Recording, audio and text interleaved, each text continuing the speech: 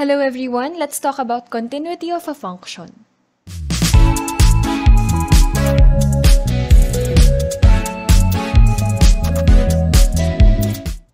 When we say that the function is continuous, it means that we can draw its graph without lifting the pen on the paper. Or in other words, when we graph it, it does not have any holes, any gaps, or any breaks. Now, for example, this first function, the one that you see on the left, this function is defined or described as continuous because we can extend the graph without lifting the pen on the paper. There are no holes or no gaps.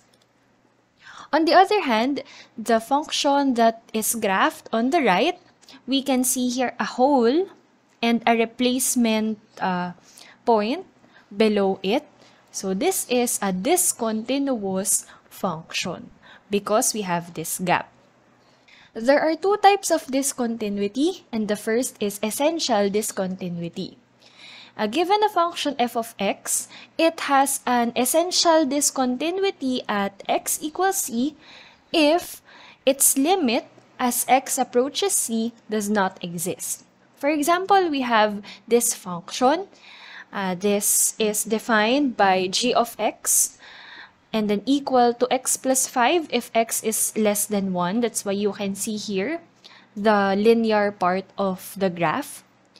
And the quantity of x minus 1 squared plus 2 if x is greater than or equal to 1, which is the parabolic part of the graph. Recall that this is a piecewise function and it exhibits essential discontinuity. According to the definition, the limit does not exist. So let's take a look at its limit. Let's take into consideration the value that x approaches, which is 1. From the left, it approaches the value of 6.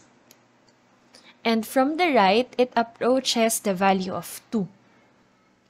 Since they are not the same, by definition, its overall limit does not exist. This is what the first type of discontinuity tells us. The limit as x approaches c does not exist.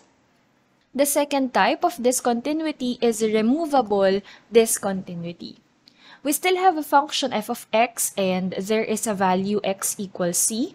It is discontinuous if it exists, the limit of f of x as x approaches c exists. However, it's either f of c does not exist or its value is not equal to the limit.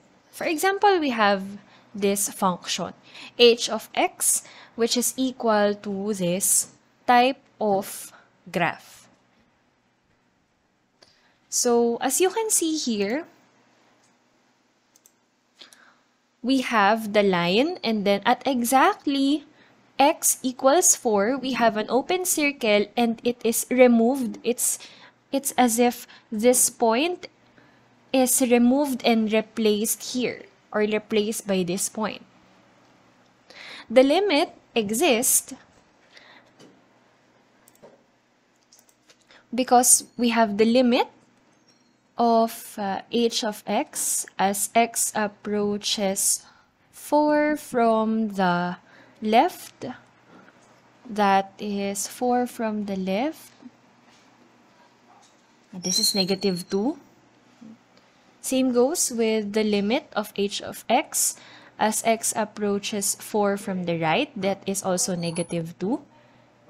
See, the overall limit exists just like what is stated in this slide or in this definition. However, the value of f of 4 is equal to positive 4. Recall that when we are getting the exact value or the actual value and we have to choose between open and closed circle, we will choose the closed circle. So they are not equal even if the limit exists, so therefore this graph shows removable discontinuity. On the next slide, we have a graph. This piecewise function that has different sections, and For each point, let's identify if the graph is continuous or discontinuous. If this is discontinuous, we determine further what kind of discontinuity it exhibits. First is x equals -4. This is that part. For x equals -4, we can see that the left-hand limit is obviously not equal to the right-hand limit. There is a gap, there is a break. So this is discontinuous and essential. On the other hand, when we have x equals -3, we can see that on this part, there's a smooth graph for the function, so we can say that this is continuous. Next, for x equals -2, still there is no gap or there is no break between them, so we have a continuous part here. For x equals -1, again, this is continuous. Same goes for x equals 0 because we have a continuous graph there. For x equals 1, still it is continuous. For x equals 2, we can see here a gap. So we can be alarmed that this is a discontinuity. And it is essential because the limit does not exist. The left-hand part and the right-hand part, their limits are not equal. For x equals 3, we draw a line. Now, it seems that the curve is smooth there. There is no gap, so that we can say it's continuous. For x equals 4, okay, the limit exists because its left hand and right hand limit agree on the value which is +2. However, there is an open circle and there is no closed circle to replace it. So this is discontinuous, removable. So that is how we determine the continuity of a function using its graph. We also have this alternative. If you don't have the graph of the function, we will call this the continuity test. In order for the function to be continuous at x equals c, it should have the following, or it should meet the following conditions. First, the actual value of c exists, the limit of f of x as x approaches c exists, and the answer in the two previous bullets should be equal. If at least one of them is not met, then automatically the function is discontinuous.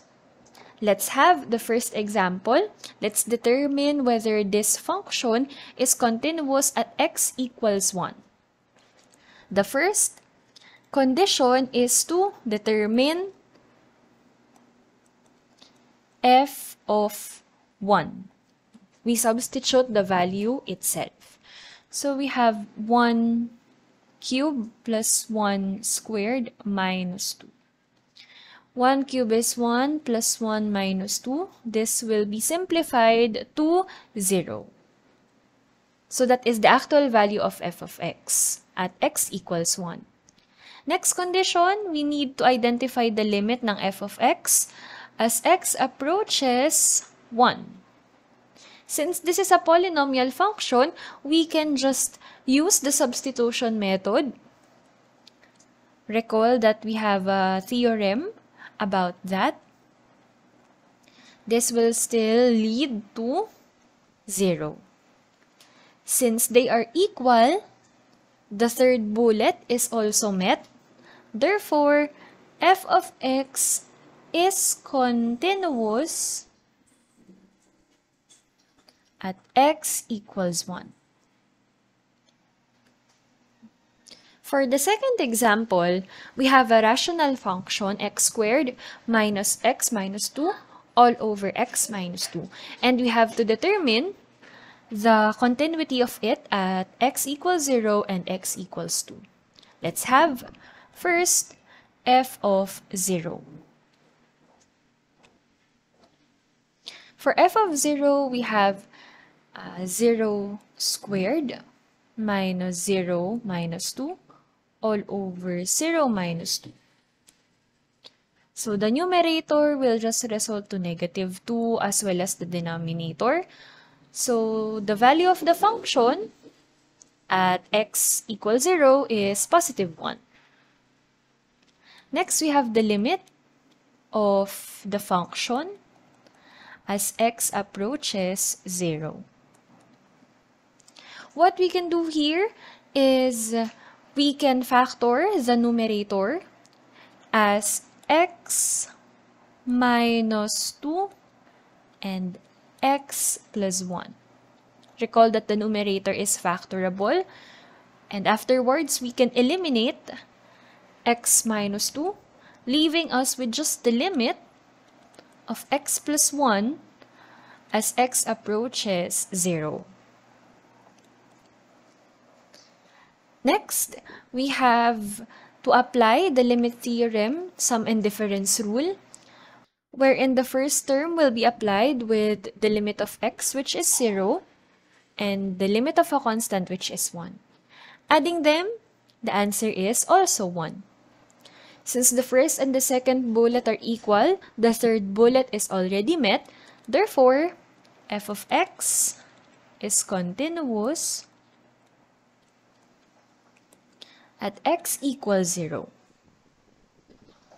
Now for this second value of x, which is 2, let's substitute it immediately. Notice that when we substitute it, we do not involve any factoring, just plain substitution. We have here 2 squared, 4 minus 2 minus 2 all over 2 minus 2. The numerator will be 0 as well as the denominator. So therefore, f of 2 does not exist because it arrived with a value which is indeterminate. And according to the continuity test, if one of the condition is not met, we stop the solution. We already conclude that f of x is discontinuous at that point. Again, if either f of c or the limit of that function as x approaches c does not exist, you stop the solution automatic. The function is discontinuous at that part. When we have this third example, we are dealing with a rational equation. Still, the process is the same. For this part, I will be pausing for a while. After 10 seconds, I will resume the discussion.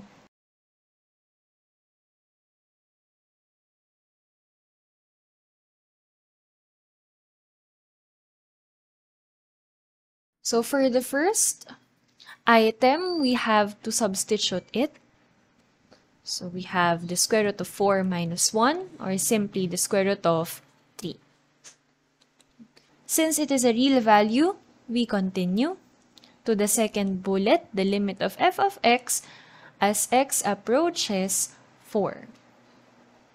We can already use the power rule, wherein we are getting the limit of the radicand inside the square root sign. So we can say that this is equal to the square root of the limit of x minus 1 as x approaches 4. So in other words, this is still equal to the square root of 4 minus 1, or 4 minus 1, that's 3.